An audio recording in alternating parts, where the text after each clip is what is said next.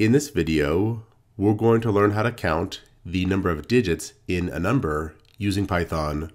So if we have a positive integer, like say for example, number is equal to 5,431, we can count the number of digits in this number by using a simple algorithm. If we take this number and divide it by 10, what we'll get is 543.1. If we divide this number using floor division, what happens is we round down to the nearest integer. So instead of 543.1, we would get 543. And floor division in Python looks like this, with the double slashes. If we took this number here and then divided it by 10 using floor division, we would then get 54. If we took this number and divided it by 10 using floor division, we would then get 5. And then if we take 5 and divide 5 by 10 using floor division, we'll get 0. So the number of times that we had to divide the number by 10 using floor division in this process in order to reach 0 is the number of digits in the number. And that's basically the algorithm. So we'll implement this now in Python.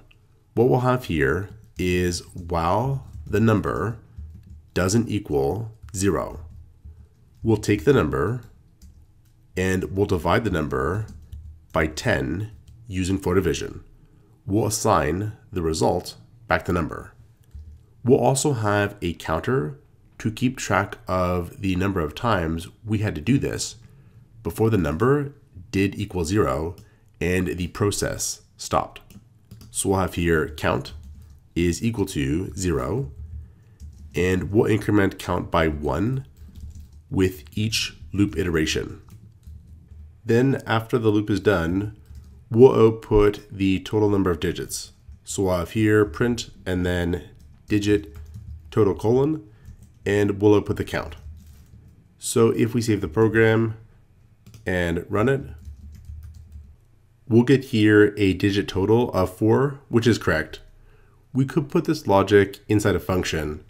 So for example, we could have something like def digit counter that accepts a number as an argument.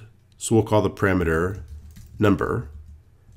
And then we could have the exact same logic, but inside the function. And what we'll do is return the count from the function. Instead of count is equal to count plus 1, we could just have here count plus equals 1. And this will do the same thing. Add 1 to count and assign the result to count. In a similar way, we could have here floor division equals and then 10. And this is going to divide the number by 10 using floor division and assign the result back to number. Then down here, we could call our function. We could have digit counter, and we could pass it, say, 123. We could then save our program and try it out, and we'll get a digit total of 3, which is correct. Now this algorithm won't work with negative integers. So for example, if we had here negative 123, if we save the program and run it, it's not actually going to stop. And the reason is what happens when we use floor division. So if, for example, we had, let's say, negative 1, then if we divide negative 1 by 10, we would normally get negative 0.1.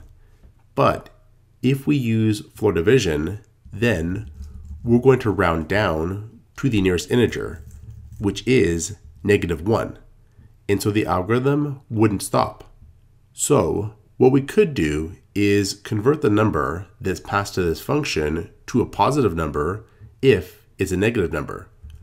We could use the absolute value function to do this.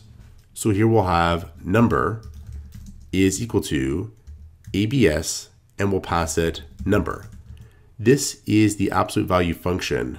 It's going to take in the number as an argument and return the absolute value of that number. So if the number is positive, it's just going to return the number. If the number is negative, it's going to basically return the positive version of that number with the negative sign stripped out. We could then save this program and try it out.